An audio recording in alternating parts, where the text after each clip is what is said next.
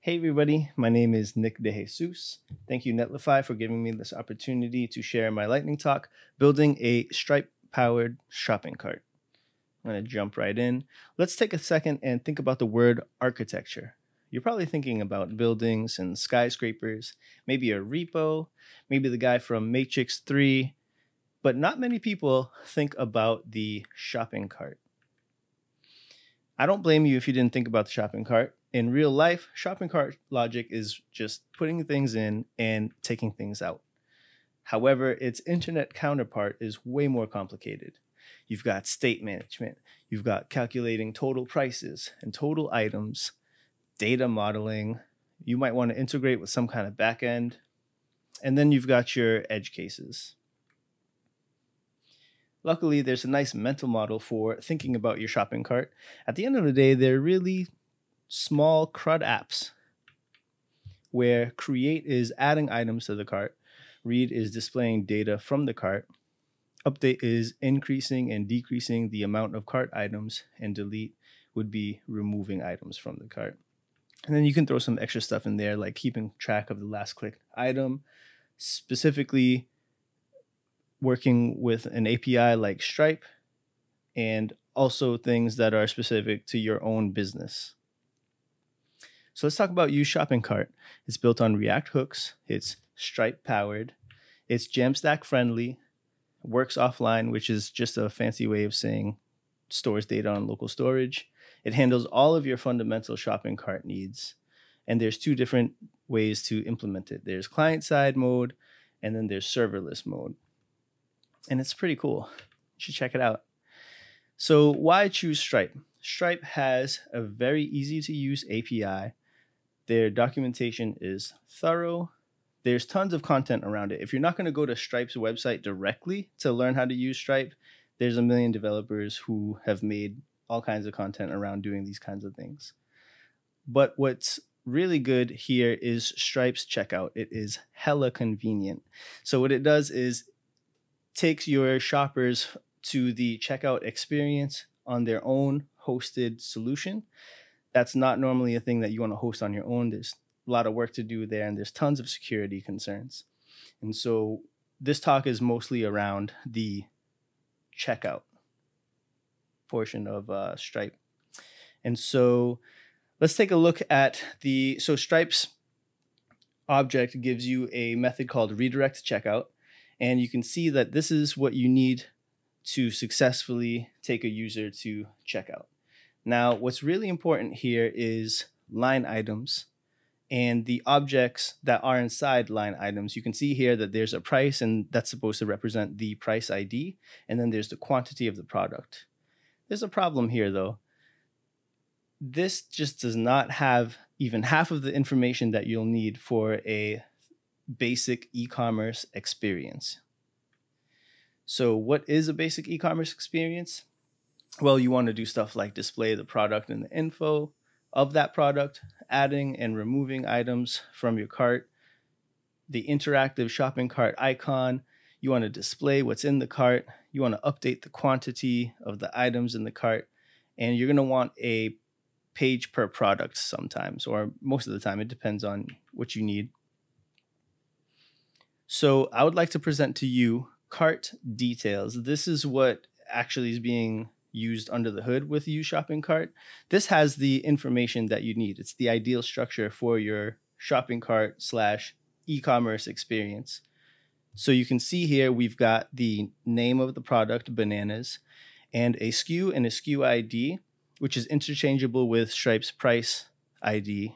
And also note that the name of the object is the same as the SKU ID, and we do that to make sure there's no data colliding within the cart. And we have like price, image URL, formatted value to be formatted in the way that you need for the country or language or whatever.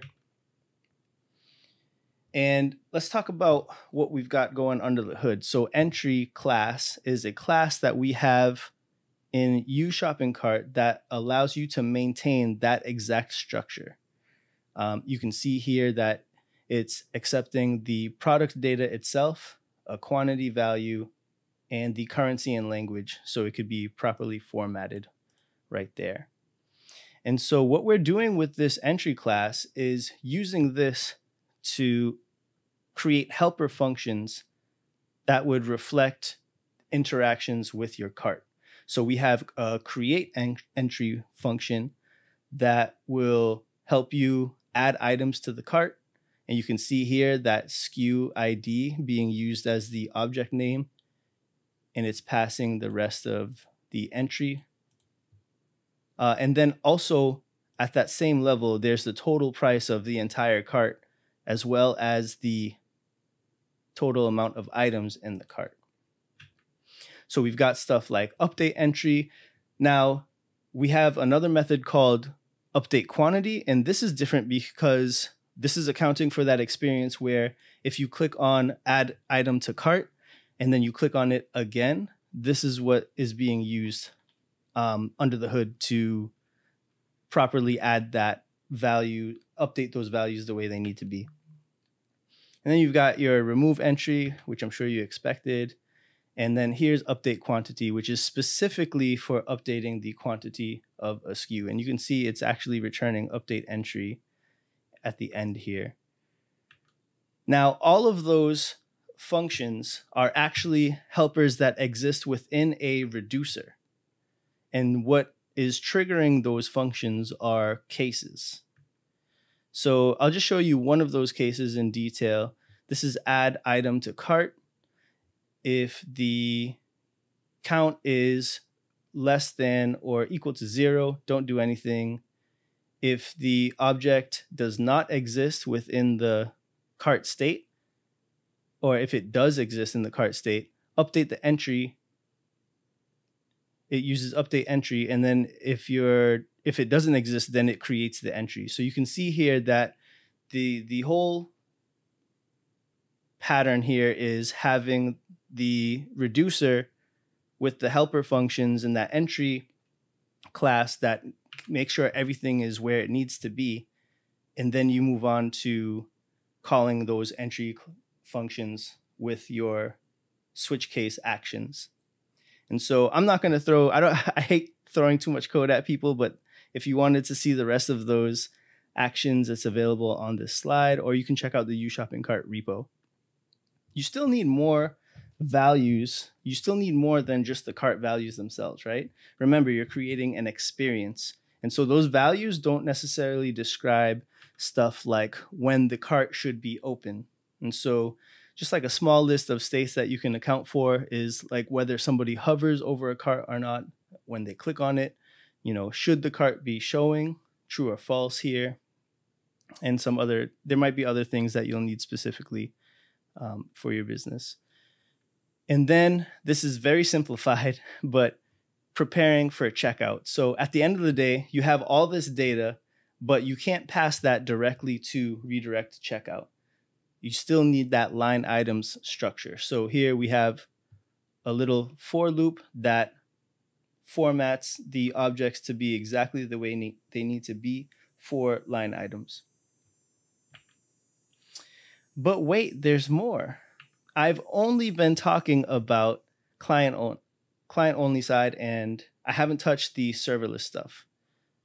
And so Stripe's redirect to checkout also takes a session ID. Now, this looks a lot simpler when you've got stripe.redirectToCheckout and then session ID here.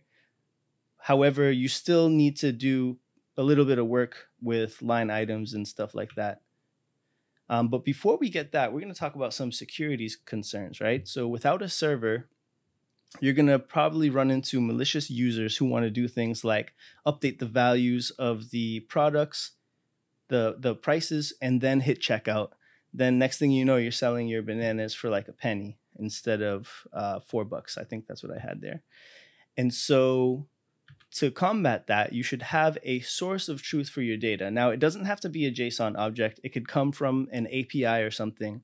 But the point is that you want a way to refer to your products and the actual prices that they're supposed to be. And so once you have that source of truth in place, you want to basically have a function that would validate these items for you to make sure that, like, just in case those numbers don't come through properly, they will be reflected here. So validate cart items handles that logic for you. I'm not gonna like dig into that, but you can see here. So that's what validate cart items does, and you can see here that we're using validate cart items, which takes in inventory as the first param. That's your source of truth. And then the product JSON, which is actually cart details. And it returns line items to be formatted in the way that it needs to be when you're creating your Stripe session. So what about user data? You can put user-centric data along with your cart state values as well. The thing that you can do here, which we plan on doing for shopping cart eventually, is having event trigger functions for every single cart interaction. That would give you the space you need to pass in a function that's going to interact with your backend. 5 utility functions you wish you had with your shopping cart. I just wanted to go for a really clickbaity title there.